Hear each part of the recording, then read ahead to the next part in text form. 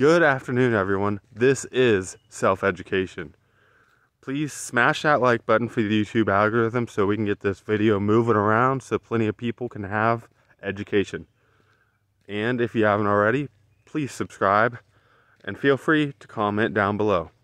Today's topic, we are going to talk about one of my favorite books, which is The Outsiders by William Thorndike. It is, I mean, as far as business, this is one of my top picks. Okay, so the biggest takeaway that I had from The Outsiders by William Thorndike Jr. is there's only really five uses for capital, to allocate resources efficiently as a CEO.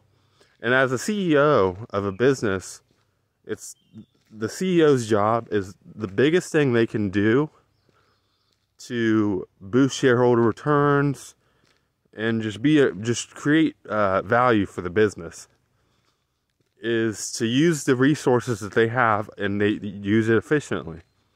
So what are the five uses that you can use for your free cash flow?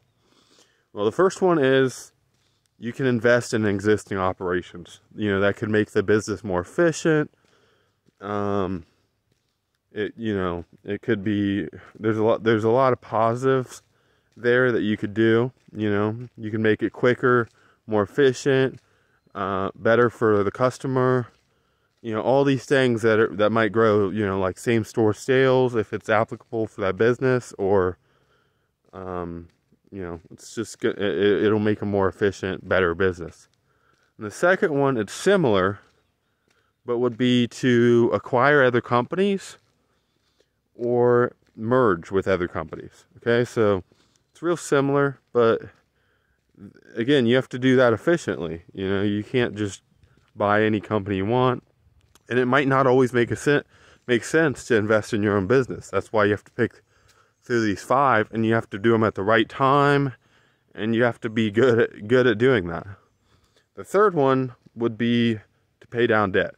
Okay, so if the interest rate on that debt is pretty high for a business, for the business, it might make more sense to pay down that high interest debt before investing in your existing operations, or before you try to acquire other businesses and grow. So that's another thing, is that's one metric to look at, why it might make more sense to pay down debt before trying to grow or make your business more efficient. So the last two are not going to apply to if you have a private business, but anything I said prior, you could definitely use to, those are really your only three options, as far as running a business. So it makes it really simple. It's simple guidelines. You could apply this to your own business as well. That might be a good tool for you. But these are good metrics to use for evaluating how the CEO of a company is doing as well. Okay, so the last two would be to pay a dividend. Okay, so it's important to ask, why would a company pay a dividend? It talks about in the book, it doesn't always make sense to, because if it's taxed at the corporate level, and then it's taxed again at the individual level, so it's taxed inefficient. So if any other metric that you use, dividend's kind of the last option, just to distribute capital back to the shareholder. To me, it's kind of a last resort.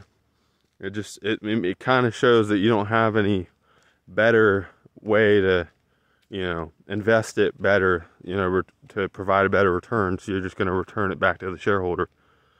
And then the last one would be to buy back shares.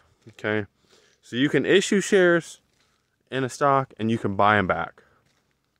Okay, so when you buy back shares, you're reducing the amount of shares outstanding, which, let's say you own let's say you own 1% of the company that you're investing in. If a company bought back half the shares, you know, your growth, you'd own 50% more of the company, and you never bought a single another share of the company. So it is an amazing tool. You know, you imagine like a pizza. You just got a bigger piece of the pie, and you didn't ever do in one thing.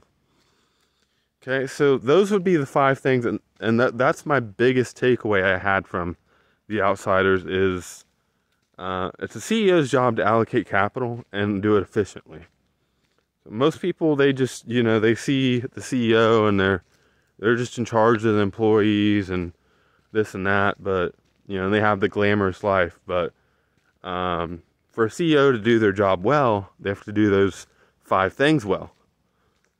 Okay, so there's a lot more to the book. I suggest you read it if you haven't already, or you know, get an audiobook of it. It's a really great book. I've read it several times.